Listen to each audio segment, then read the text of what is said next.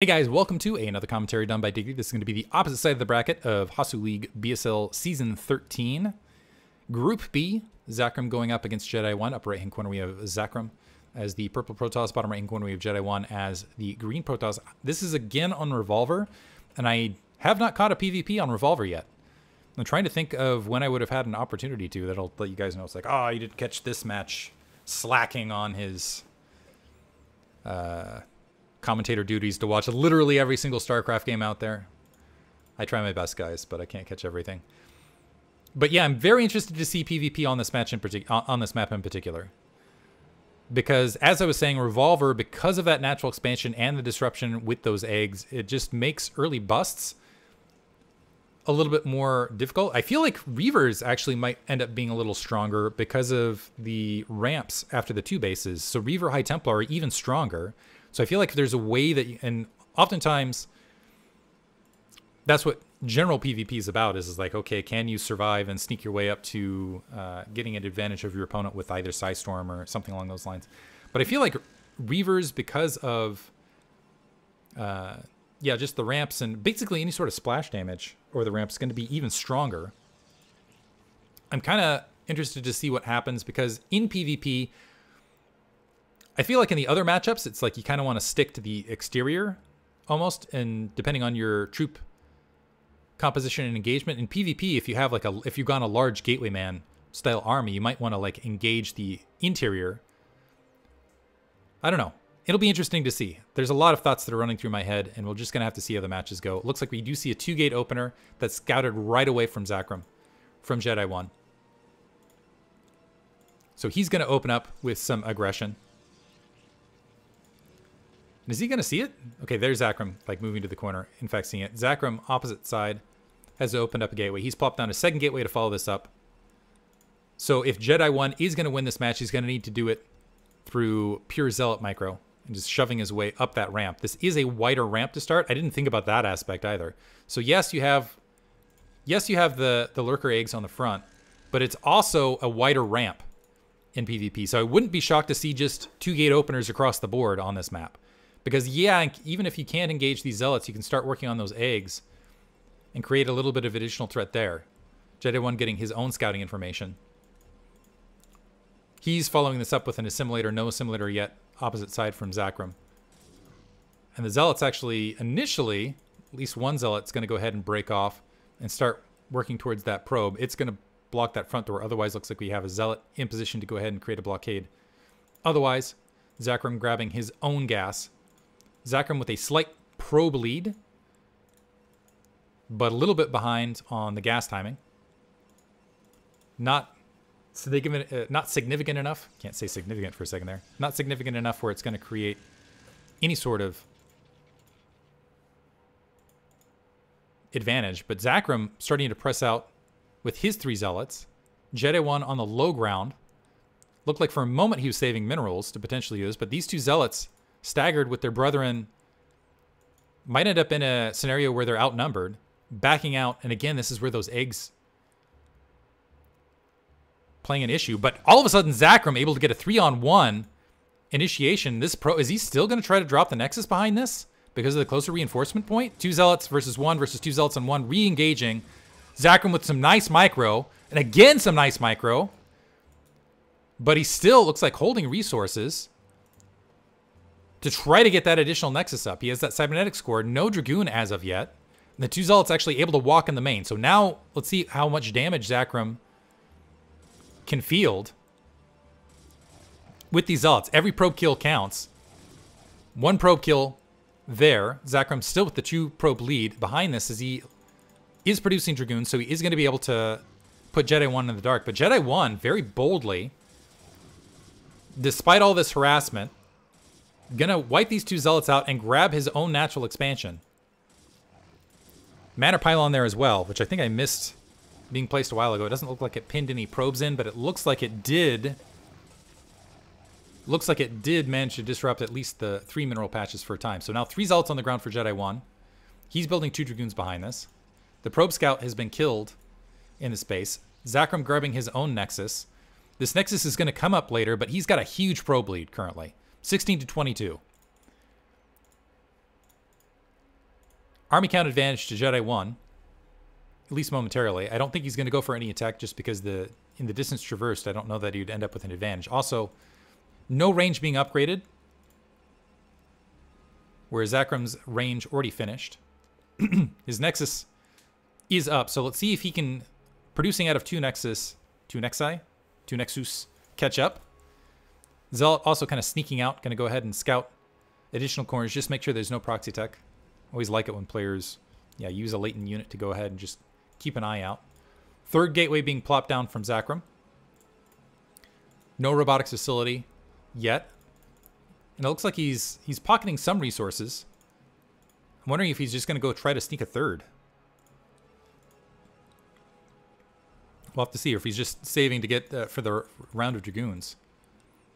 Looks like it was just to save for a round of Dragoons. Two gateways continue to produce. It looks like range about halfway finished. So ZakRom currently has the advantage of range. He's still 5 probes up as his Nexus is coming online. Slightly economically behind, as far as just not having that second base saturated as rapidly. One Dragoon going to eat a volley of fire as it was going up and getting too aggressive against this probe scout. And a single pylon being placed at that 3 o'clock base just in case Reavers were floating that direction. Fourth gateway in a robotic facility being placed from ZakRom. Natural expansion now saturated. So after all of the early game shenanigans, ZakRom taking a sizable probe count lead, is even in supply otherwise. Still just 2 gateways for Jedi 1. He's grabbing a robotics facility, so the ground troop army count is going to be an advantage to ZakRom. Also, I feel like the tech advantage in ZakRom's favor as well, because he's already got that robo up. He's already got this observatory planting, so right now all advantages to ZakRom. However, both players playing defensively at this stage. Third gateway going down for Jedi. Now, the question for the follow-up is right now ZakRom, with both it looks like that probe gap is closed a little bit, but with the general economic advantage, with these gateways producing 1 additional unit, that means to remain ahead overall, what he's going to want to do is be aggressive compared to these 3 gates. He doesn't have that information yet because he doesn't have that scouting. It looks like this pylon is going to go down, so minor losses here. A pylon being planted otherwise. The Dragoon's starting to filter out, and this is kind of the problem on Revolver, right? Is Dragoons are hard to manage at large, but with those eggs can be troublesome otherwise. Jedi 1 doesn't end up losing the Dragoons, but is going to lose his own pylon as ZakRom moving out to go ahead and defend this forward, I want to call that like a forward spotting observatory, something like that. A 5th gateway being plopped down, and that also puts Jedi 1 in the red, so more delays as well. An observer is going to be out there momentarily. But both players, again, playing just more defensively. Second assimilator being grabbed. No, second assimilator has already been up. Forge is there for level 1 weapons. And so the difference here, it looks like, is I'm going to give ZakRom a big lead here because Jedi 1's just now grabbing additional gateways. He's behind in tech otherwise. And he's going to be behind as far as just how heavy these units are able to hit because that Forge getting level 1 weapons is going to be well ahead. Upon realizing that Observer's on the front, nice reaction from ZakRom to go ahead and scout. He's like, okay, your Observer's there. That means I can go ahead and sneak in and scout. He's going to notice, okay, he doesn't know the timing of these 5 gateways, unfortunately. But he sees the 5 gateways here. Forge and Citadel of Adun being warped in the main. This Observer looks like it's going to get picked off, but it did its job. Supply count lead in Jedi 1's favor, somehow in the midst of this. A cannon being warped in that corner. Interesting play. ZakRom perhaps thinking there was I guess just going to mitigate potential drops, at least at the natural expansion. And a 6th gateway being placed behind this. So both players playing a very macro-oriented game. Nice job. Actually, I'm thinking about this. So oftentimes, Protoss, they have to play off the information that they're able to glean through their observers, and I feel like there's no matchup where that's more the case than PvP. And I feel like so much of the PvP game, actually, now that I think about it, is in the observer fight. Jedi 1 starting to move out with the Zealots and grouping up. This might end up, despite having about an equivalent army, this might give an advantage, because right now ZakRom's somewhat split, and again, because these eggs are in position, ZakRom might not be able to group up to respond. I think the observer trailing this observer, he was thinking of trying to get a fight. Unfortunately, that's leaving him with a split army to engage Jedi's one cohesive army, although he might get a high ground advantage right here. The Zealot's starting to flood in. Yeah, he's just got half his army, just getting caught out of position, unfortunately. The Dragoons engaging from the south. Let's see who gets the better grouping of this. Jedi 1, I think with more Dragoons to the north, but he's got more reinforcements coming from. He's going to have the low ground to high ground advantage from what's coming from the south, though. And it is the OK Corral right here with just phaser fire happening, just obliterating every which way. And I think with the closer reinforcement point, ZakRom should be okay. So losing more Dragoons, he still should be able to reinforce. He's trying to grab that 12 o'clock Nexus behind this. Still 2 Dragoons left, but it is not enough to punch through. And more Zealots are starting to run down those Dragoons on the front. 6 o'clock Nexus is already up for Jedi 1. So despite all of the exchanges, Jedi 1 keeping up with this macro.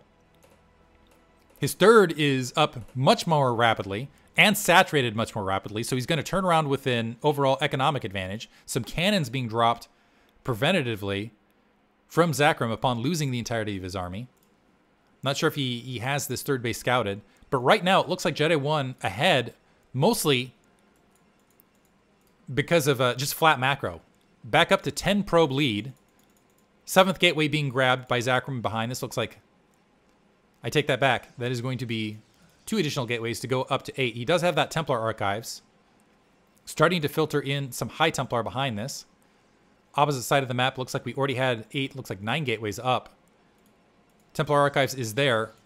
Level 1 weapons online. Unfortunately, it doesn't look like ZakRom's going to be able to press a fight in that window where he has this level 1 weapons lead. Because level 1 weapons finishing right about now. Third is up. Dark Templar starting to wander about. I like the cannons there defensively now, actually. For Jedi 1. This does give him a degree of map control in the middle, just in case armies are starting to push out that direction. This is kind of a question I'm going to ask the players at large is, do you leave these eggs in place to more easily defend that natural and make it more difficult for your opponent to kind of filter in? Or do you take them down so it's easier for your troops to get out to the middle of the map? I guess it's situational. It's always situational, but interesting to know. Some Archons in the group trooping to the 6 o'clock. Sizable supply lead for Jedi 1. Getting some Archons in his composition as well. And as things stand, Jedi 1 starting to climb to a lead, feeling comfortable enough to go ahead and grab yet another Nexus. And a Dark Templar quickly wiping out that probe that was trying to take out, or trying to grab that 11 o'clock base for Jedi 1 on the opposite corner.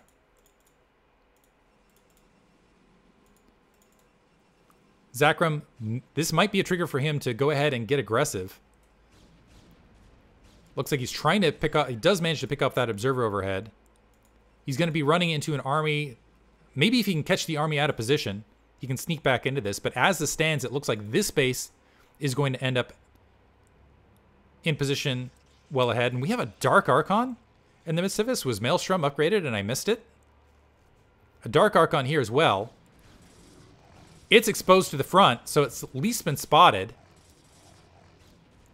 And ZakRom doing a bit of an engagement, repositioning to the right. And Feedback, oof. Feedback able to take out one of the High Templar. That is huge. I think this is the first time in Hasuleague I have seen a Dark Archon fielded with Feedback. That is actually crazy. And actually getting the Dark Archon there, if you can hit the High Templar, that is huge. Because getting rid of Psystorm and having your own Archons out in the front, that is a lot of beef. Advantageous beef out on the front. But the question is can you hit those High Templar before they're able to drop the storms? This puts a lot of pressure on ZakRom, though, to not wait for those perfect storm opportunities. ZakRom repositioning behind in supply. Does have High Templar. But will he be able to use them? And for a second there, I was going to say that Dark Archon's too far forward, but actually putting that Dark Archon forward, you can bait. Is he going to be able to gets another one? And now with 2 of them. So only 1 Eye Templar and a bit of a light Psystorm as well. So I think Jedi won with both the supply lead. I think the upgrades are now in his favor. Never mind. Upgrades actually in ZakRom's favor. I don't think it's going to make a difference, though, because he's working against a high ground advantage with his army split and all the way around getting engaged upon, maybe just flabbergasted, losing all of those High Templar as well. So Jedi 1 just running him over, and that might be GG right there. He's going to go ahead and try to take that 12 o'clock base. The Dark Templar spotting it, sneaky snake, in that corner. And Jedi 1 can just start running over bases at this stage. 60 supply up. All sorts of units. A lot of gateways in the background just humming. Probe lead, economic lead. Dark Templar moved up late. So it looks like that Nexus was canceled. But upon that cancellation, I don't know that he's going to be able to defend this 12 o'clock base either. So everything going in Jedi 1's favor. 3 kills on that Dark Archon. High level play right there. I like seeing it. I like seeing it. And ZakRom's 12 o'clock base being breached. A lot of Dragoons left here. They don't even care about the Zealots coming in from the right. Unfortunately, if they can kind of split off. Yeah, there's GG from ZakRom. They could just split off and kill reinforcements if they're coming from the right as well. Hope you guys enjoyed it. From this point, ZakRom actually had to give a walkover for the match following. Just FYI. But I'm looking forward to seeing ZakRom in future BSLs. I have the Winners League. I have the Winners replay. Fortunately, knowing that with the walkover, we'll know who advanced and then also in what position. But hope you guys enjoyed it. Thanks for listening.